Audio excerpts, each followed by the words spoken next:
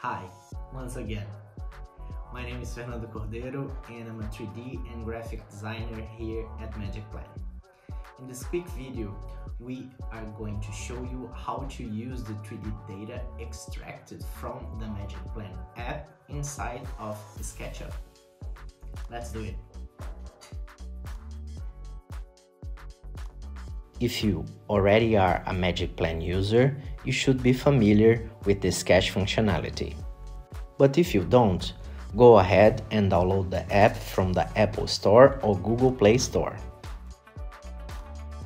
What you are seeing right now is how I created the floor plan of the studio where I recorded this video. I used wall and object detection supported by LiDAR to create the walls, windows and door inside the magicplan app. And this is how I did it. I created a new project, choose a floor, and finally add a room using the scan with camera option. After calibrating the app using the floor as a guide, I started to point at each wall and clicking in the center of the screen, following wall by wall till the whole room is captured.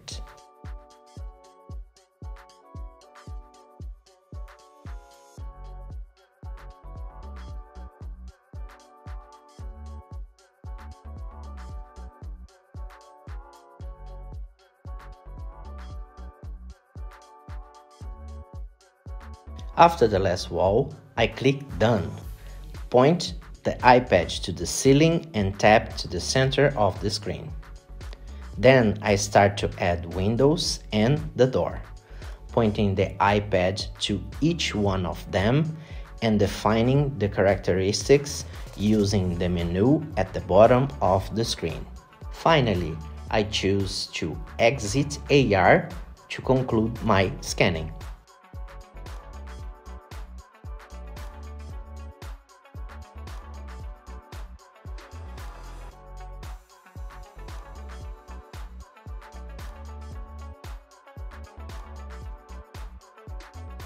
Now I will access the magicplan website and log in into my account to access directly in my computer the 3D file that we will import to SketchUp. I'll select the share button on the top of the UI and select export. In the 3D model tab, I'll select and download the .obj file type. You can see that the file is now on my desktop. Now we are going to open SketchUp, and before creating a new project, we need to install two extensions. The first one is the QuadFace tools from the author TomTom that will help us with quad topology and the import of the .obj data to SketchUp. The second one is the TT library, an organizational tool from the same author that will manage the first extension. After installing the extensions, we need to restart the SketchUp application. When SketchUp reopens, we can choose an architectural scene based in centimeters as a starting point to our new project. With the new scene open, we can import the .obj file on the desktop using the command File, Import OBJ files. Before importing, make sure that the scale of the file is set to meters.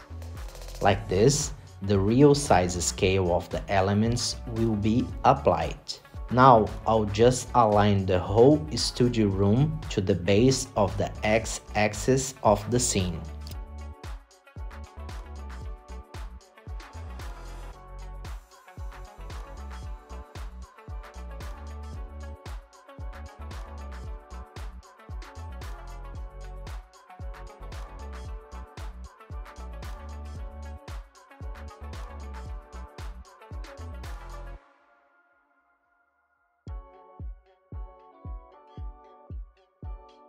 To facilitate the viewing of the shading, I'll deactivate the edge styles. But keep in mind, this is just a personal preference. In the outliner, you can see that the structure and naming convention of the file is intact, making it easy to identify, access, or modify any element on the project. Using the double-click method, it's also very easy to select polygons and apply any type of material or shading. Now, I just save my project as a SketchUp file. Done!